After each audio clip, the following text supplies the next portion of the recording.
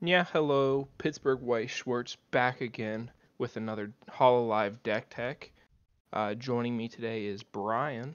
That's me. I'm here, and I'm along for the ride because I have not played any Hololive cards yet. I'm waiting till I have them physically in my hands. So Tanner's going to be walking us through the standby bar, the Miko Sora Hololive list today.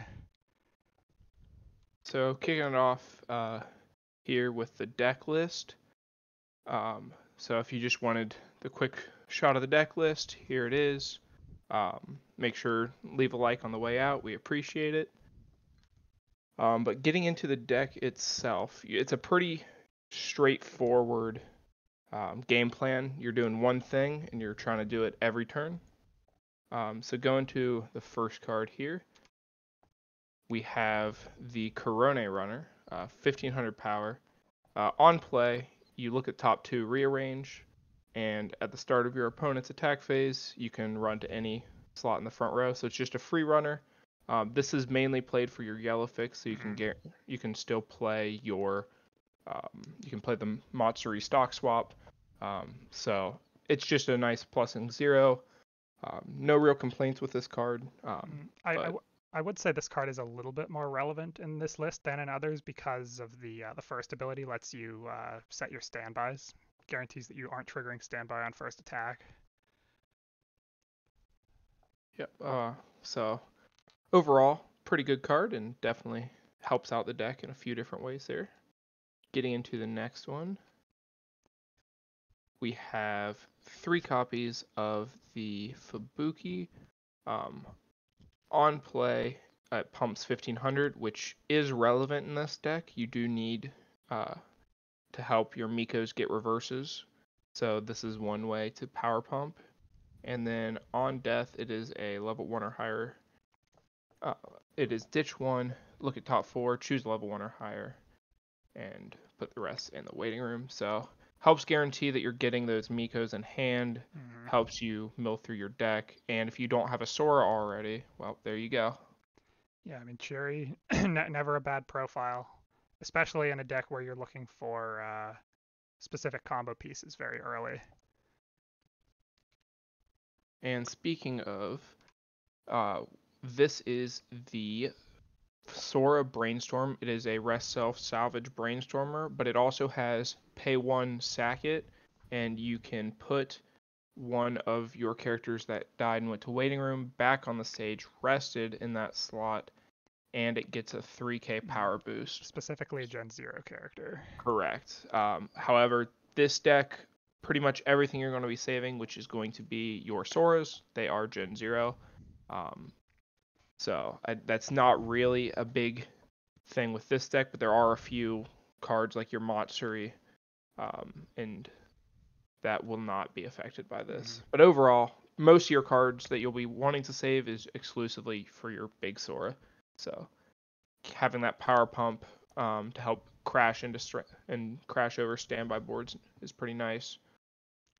it's also a self tap salvage brainstorm. So I mean, you'll never be for lack of your brainstorm in this deck running 4 of them. Going to the next, we have the Hachima. When this attacks, you can power pump 1k. Again, helps you if you have to swing this in with your Miko to really try to pump over and get that reverse. And when this becomes reversed, top check 3. If you have a climax in those, you can add it to hand, ditch another card. So this is just your climax assurance, making sure you can get those bars to your hand or get the standby in your hand to try to cheat out that 2, your change your target here, which we'll Mm-hmm. get into after a bit as soon as we can.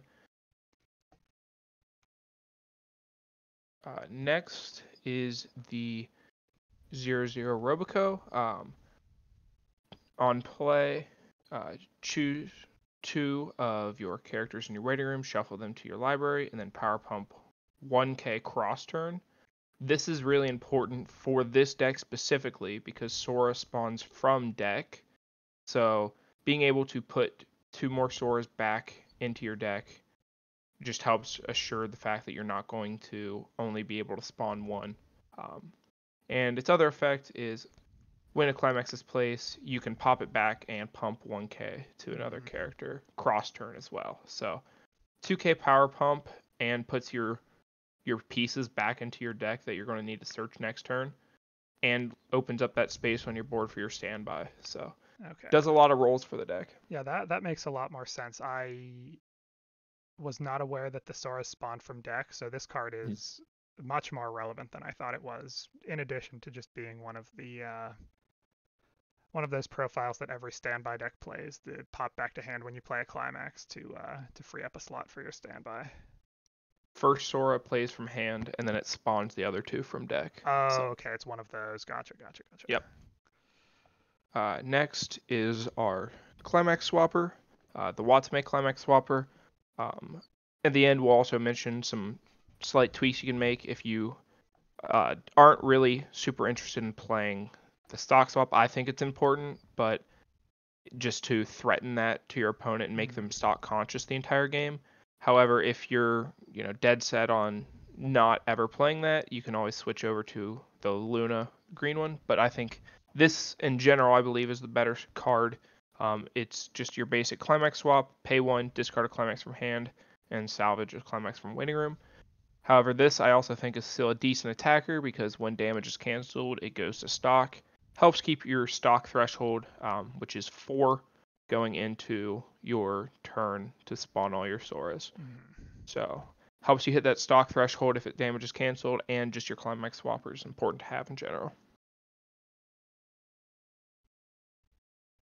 Next is the Choco Drop Salvage. Again, it's another way to guarantee that you have your 1 Sora in hand, and it can also mill 3. So if you don't have your 2/1 engrave, or you don't have your Sora engrave or hand, and you just trying to hit it, this is just another way to help dig for it. And again, ensure that everything's set up, because this combo can become live at level 1, and this is part of the tools that helps you get that set up. Mm. Yeah, Also power pumps 1k. Yeah, mill 3 is not a small amount of mill, especially when you're digging through your deck trying to get a specific standby target in there. Plus, it gives you the option for a little bit of additional selectivity over the course of the game. So, I like it. Yep. Next, we have this Kanata. On play, you can choose up to 2 Hololive characters in your hand and put those into your stock in any order. And on play, this also gets 1500 power. So if you get it opening, a good thing you could do is hold it, and then you can play this to help stock charge you if you're really had to dig and were a little and had to overextend your stock. This can help refill that really quickly to help get your stores live and on board. Also, if you're just really desperate, I mean, it's a 3500 beater on turn, so it can help clear some of those problematic cards.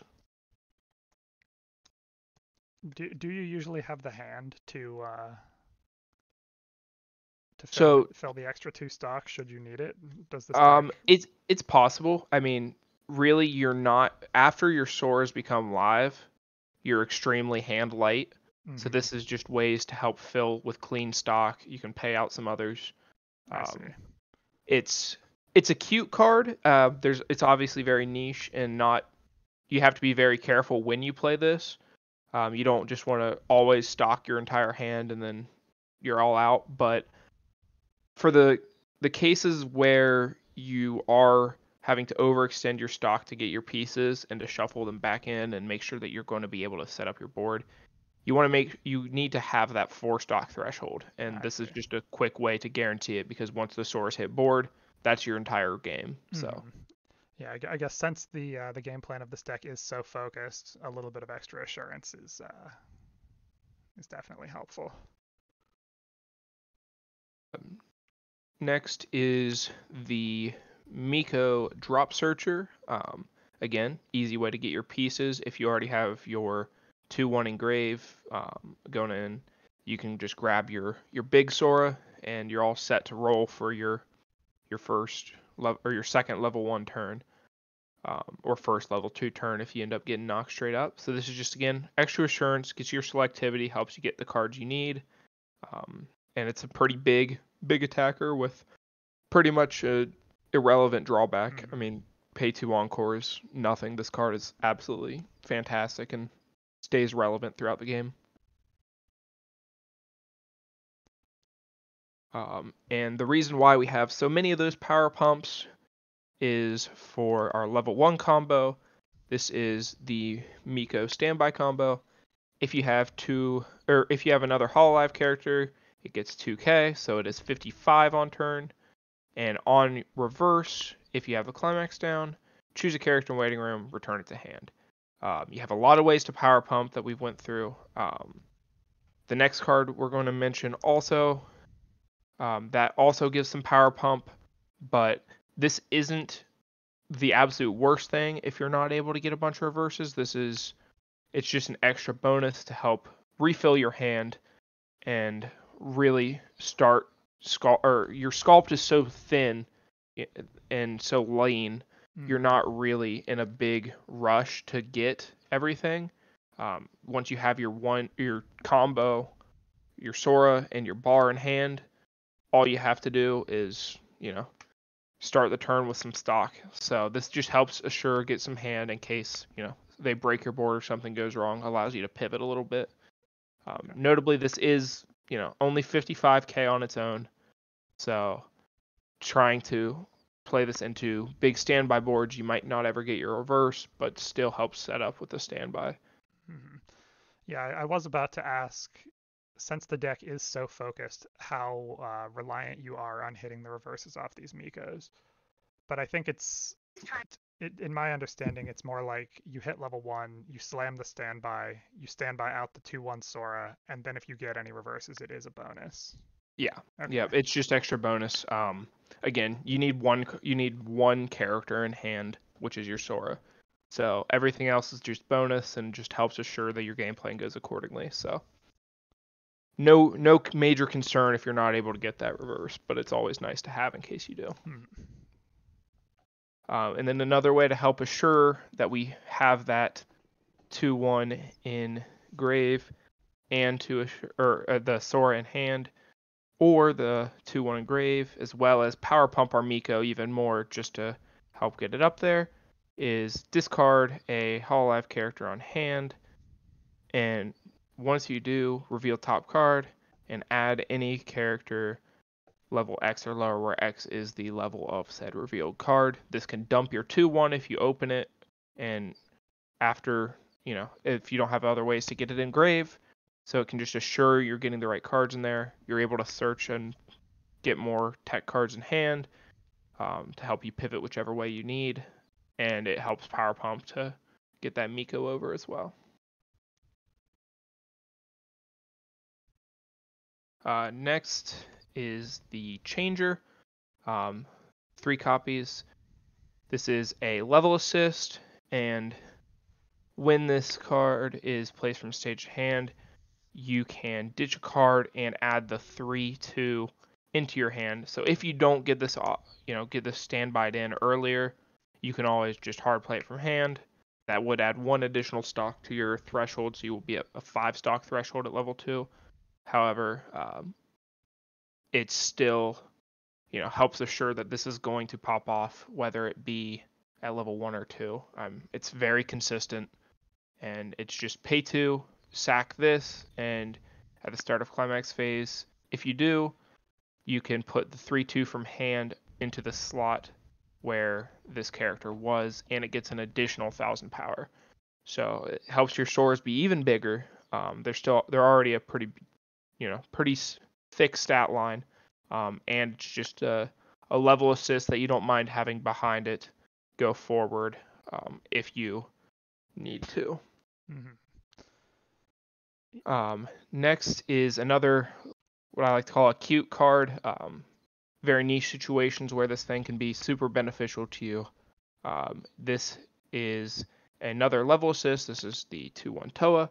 On play, you reveal the top. If it's a level 1 or lower, you get a free stock. So it can pay for itself right away. And then also, you can sack this and choose one of your opponent's characters and move it into an empty slot on their stage. So if your opponent crashes a lane on their turn and they have something that's, say, giving hexproof to their board, because notably your combo does target. If it gives hexproof to things in front, you can pull that up, you can swing into it and eliminate that for the next turn. As well as if they have a card that is too big to hit over at the moment, but will lose power next turn, that does not have hexproof, and they leave a back row slot, you can push it away. It just gives you a nice little cute options for niche situations.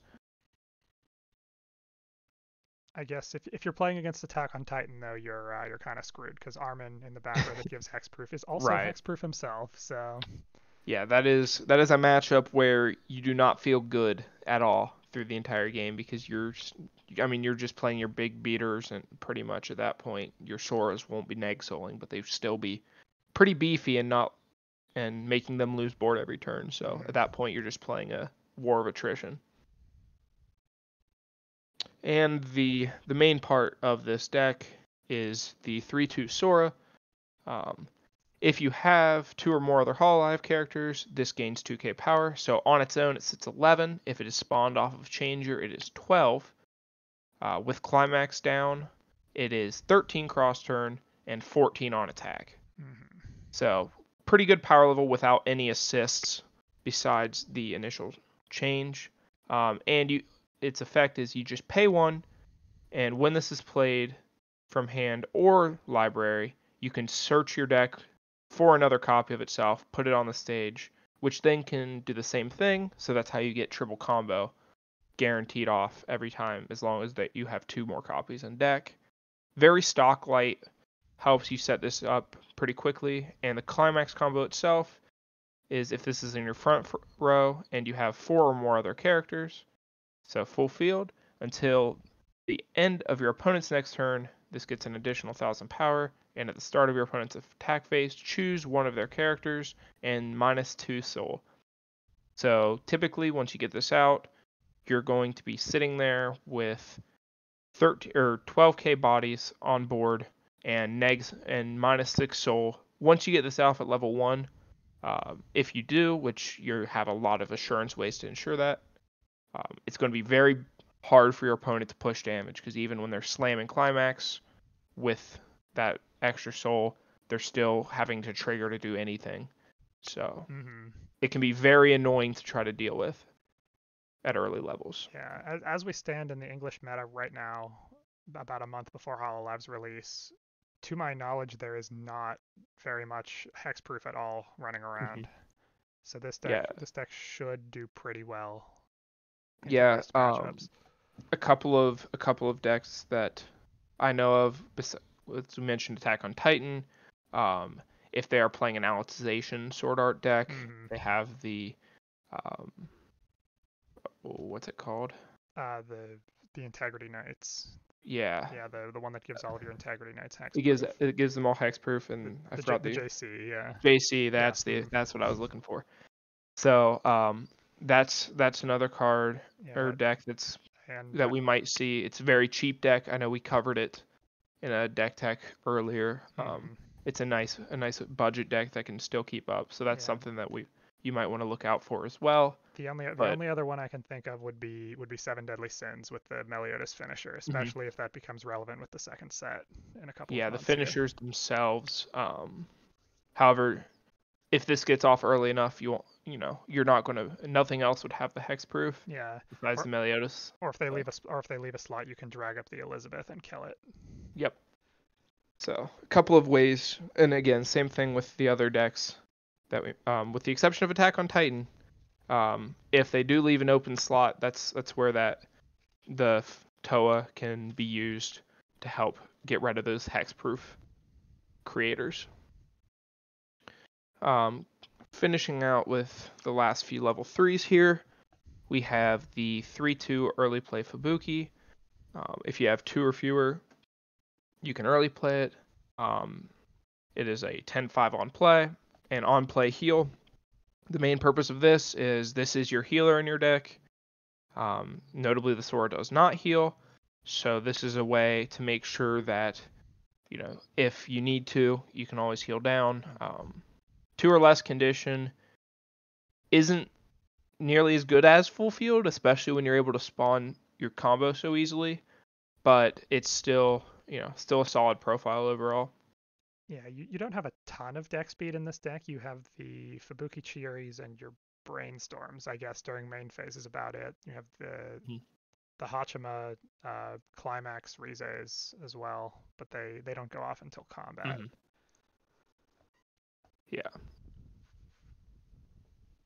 Next is the 3/2 Miko. This is another Brainstorm. This is a Res 2 Salvage Brainstormer. And if you play this from hand as well, another healer. And it is a frontal 2k assist. So this is a good standby target. I know normally when you have to choose to stand by your last card to really power up your board, playing over a Brainstormer sometimes is something you don't want to do. However, with this card, you still get to keep your Brainstorm, and you get a nice 2k power pump. Make sure your walls never fall down. And finally, as I mentioned earlier, is your monster stock swap. It's just on play from hand, pay 1, and stock swap. And also, when you use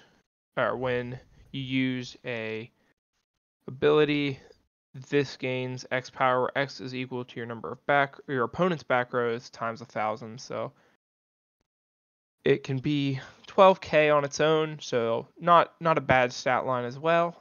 But overall, this is mostly just to have the threat of stock swap, make sure your opponent does not just build up a disrespectful number of stock against you, and allow you to ensure that you can push for damage if push them over refresh, or if they're about to go over, or yeah, that's what I meant to say. So push you over refresh and make sure that they can't build up all that stock on you. But overall, your deck, here's the deck list one more time. Again, very straightforward deck. You're trying to get out your Soras as early as possible. When you play your standby, you're really trying to stand by your 2/1 Soras to change into your 3/2 from hand next turn. So potentially get this out at level 1. It is a fragile strategy if your opponent it has ways to out your things, such as hexproof. It can create some problems, but the fact that you can get this live so early and create a lot of problems makes this a interesting and unique deck. Makes you run very light. Again, if you are able to stand by in your 2/1 at level 1, all you need is 4 stock and the 3/2 Sora in hand and the bar combo. So 2 cards in hand and 4 stock, you get triple combo off at level 1, neg souling 6 souls. So it can be very annoying to play into. But yeah, the deck is extremely fun. I like it a lot. It gives you, again, you don't have as much options as you do similar to our last video with the Rushia. It gives you a lot of tech options. This is, again, very straightforward. Stick to your game plan and make sure they cannot play or deal damage to you is your main thing here. So do the Sora combos, the level 3s, normally live cross turn when they come down? Yeah. So when they come down if they come down at level 1, they're definitely living cross turn. Okay. They're 12Ks. So if we're looking at other decks in the meta that really want to threaten those, Mushoku, if they have 2 Galanes and a 2k counter in hand, can back up to no, they won't be able to back up over them. Yeah, Ruby might be able to crack a lane on attack. Ruby would they'd have to have the first one be able to get over. Oh yeah, Ruby needs because reverse, you have 3 on board. So I can't think of anything at level 1 that's threatening to crack this off the top of mind. Again, you'll have 12Ks, Yeah, it which just on attack. it just felt kind of weird to me that you're sacking your level assist, which you want on the Hmm. board to give your level threes power to play your level threes. But I guess at level one they're a little bit of a problem to hit over, and you're playing with the Toa 4 level assist total in this deck, so you'll get one eventually. So and then also if you whiff your bar and you don't have your climax swap and you have your standby in hand, you can always standby in your Miko at level 2 as well Hmm. for that extra 2k pump. But yeah, a couple of kind of cards to consider. Um, that should be a 3. Is if you don't want to play the stock swap, again, I recommend you do. But if you don't, instead of the Crone Runner, you can play the Aqua Ricky. It says 3,500 in the center lane, and on death, pay 1, choose a character in your waiting room and put it to the bottom of stock, and reveal top 2. If add or up to 2 characters from those reveal cards to your hand, and put the rest in waiting room. So this would be your main starter if you aren't Hmm. playing for the stock swap, and then you can also switch your climax swapper to this Luna. So it's a 3k, just a basic climax swap, but it cannot side attack. So that's what the opportunity cost or the Hmm. efficiency cost, whatever the official Bushiroad term is there for it. Um, for the 3k power line is Yeah, that it can't side. bigger body, but it doesn't have the ability to go to stock, and it's green, so it's more in your colors, but it cuts the number of yellow cards in your deck for that Matsuri stock swap as well. Um, and then other cards to possibly consider would be the 2K counter. If again, this will help guarantee. I don't think any board, any set can clear a 14K at level 1. And even at level 2, that can be a struggle for a lot of decks to Mm. clear.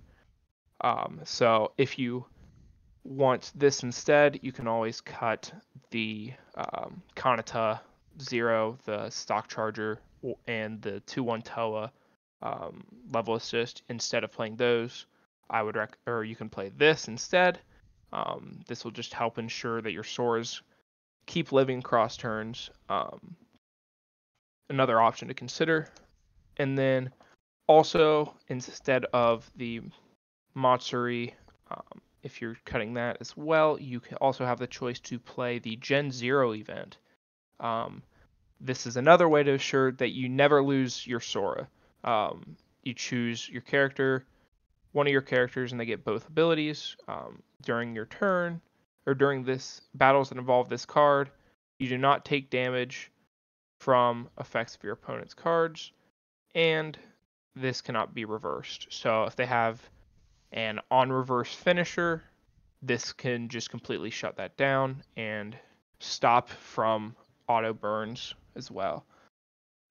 Just another card that you might want to consider in one of those slots, be it the Toa.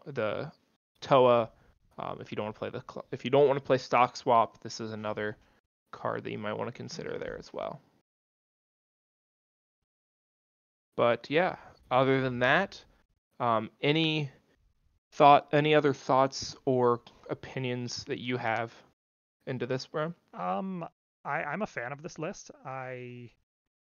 One of my favorite decks in the game is Standby Choice Mob, which is another deck that plays very similarly to this with a very focused play style. So I do enjoy these decks that are extraordinarily powerful when they pop off, but are cripplingly bad if you if you have a rough game. Right. High roll focused decks, whatever you want to call them. But I do enjoy the play style, and I will be checking this one out when Hololive comes. Yeah, but here at the end here, we just have the normal links we always include for the Card Games and Competitive Wife Discords, the Facebook Global and NA communities, and Weiss Fight. We do not own any of these, however, they are great tools and resources for our community. And with that, thanks for watching and have a good night, guys.